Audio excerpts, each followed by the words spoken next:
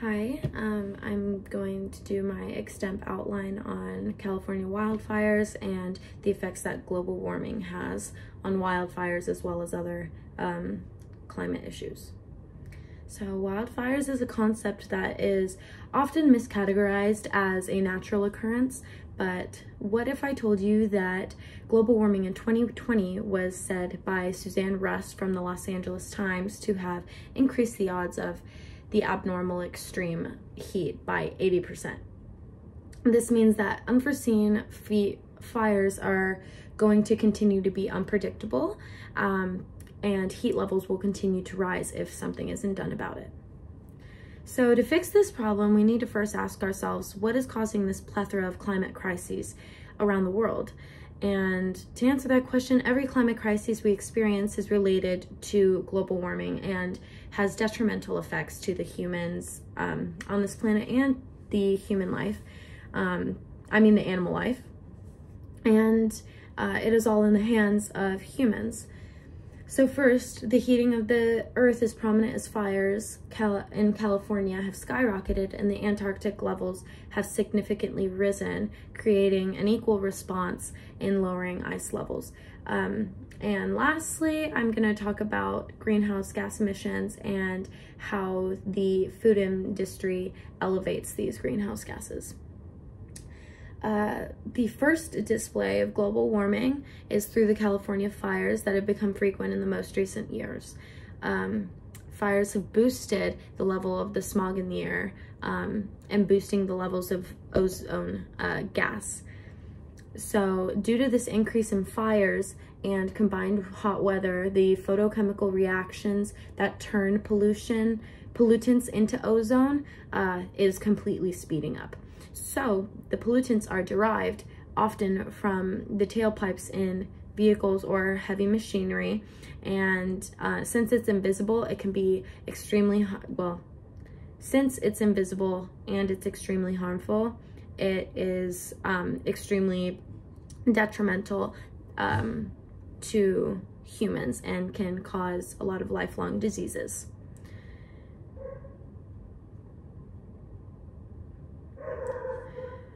According to the LA Times, studies have proven that with global warming, ozone levels have risen 2 parts per billion higher than they would have without the influence of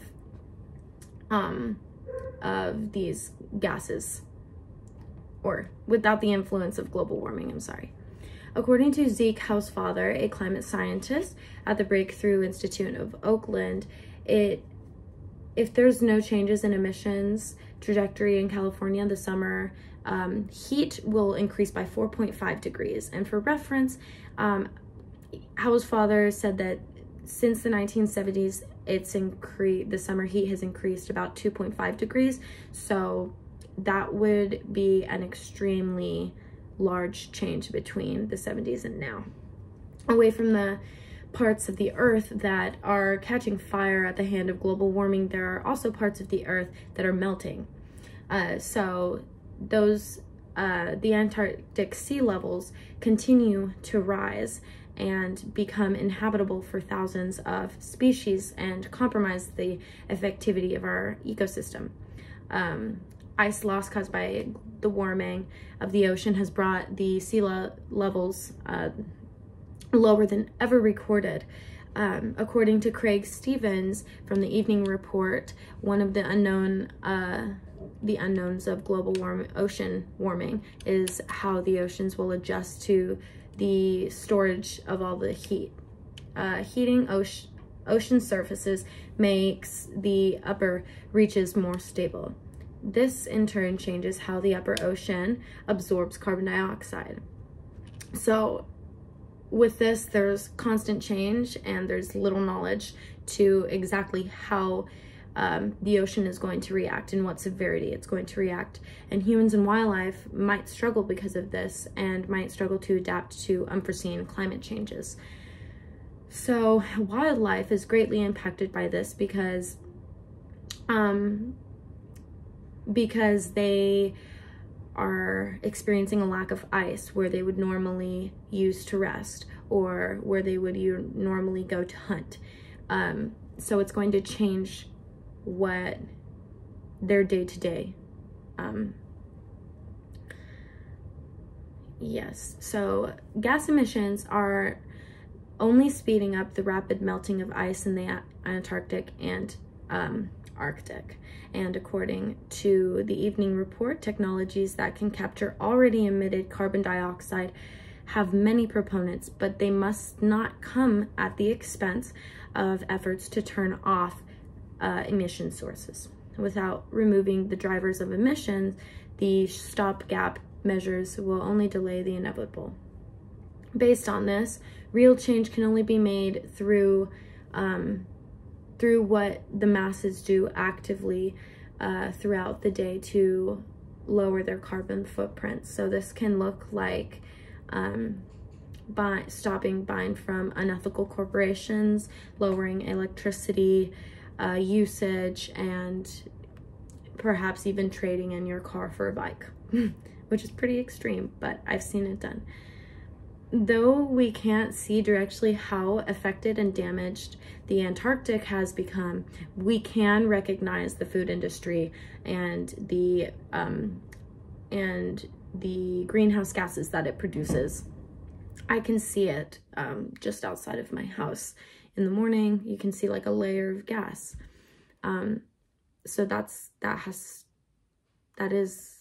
to do with the food industry. So the food industry creates a plethora of threats to the human race, one being air pollution and the other being undernutrition. So first, air pollution, food waste is first we're doing food waste. Food waste is a huge contributor to the rise of greenhouse gases. And according to American Journal of Public Health, in the United States, 1/3 of all food goes uneaten. And the production, transportation, preparation, and disposal of this wasted food contributes to 8% of the anthropogenic greenhouse gas emissions. The processed waste in the landfill that they're talking about creates an abundance of methane, which is one of the most harmful greenhouse gases. Again, this harms and pollutes the air that we breathe the more that we conform to unsustainable food. So making changes towards this are extremely necessary because health hazards are created through this, because methane can cause serious health problems as well as asthma and lung cancer. Undernutrition can be caused by the lack of sustainable foods and additives that have been proven to cause cancer and other diseases. So according to Rachel Clark from the American Health Association, the national strategy includes an intention to expand access to healthier food environments in federal facilities by implementing and adapting to the FDA's, to Federal Food Services guidelines. These are issued by the Centers for Disease Control and Prevention and are evidence-based best practices for food service operations in federal facilities, such as cafeterias in federal office buildings and military facilities. So although this doesn't completely relate to us firsthand, it kind of shows the acts that are being done, but also that aren't being done at the same time, because this idea was presented. However, it's been withheld of its duties because it's right now FSGs are still voluntary, so they are not they have not been issued governmentally yet, but they do need to. So without active proposals for active change, it's difficult to see the changes and interact as citizens. Although this would help federal facilities, there's still a need for more ethical laws to procure the food that we eat everywhere. So to fix this problem, we have to ask ourselves, what's causing this plethora of climate crises around the world? Every climate crisis we experience is related to global warming and has detrimental effects to humans and animal life, and is in and we have complete control over this as humans. So first, the heating of the California fires has skyrocketed. The Antarctic levels have significantly risen, creating an equal response in lowering ice levels. And lastly, greenhouse gas emissions have been a result of the food industry. So thank you for listening.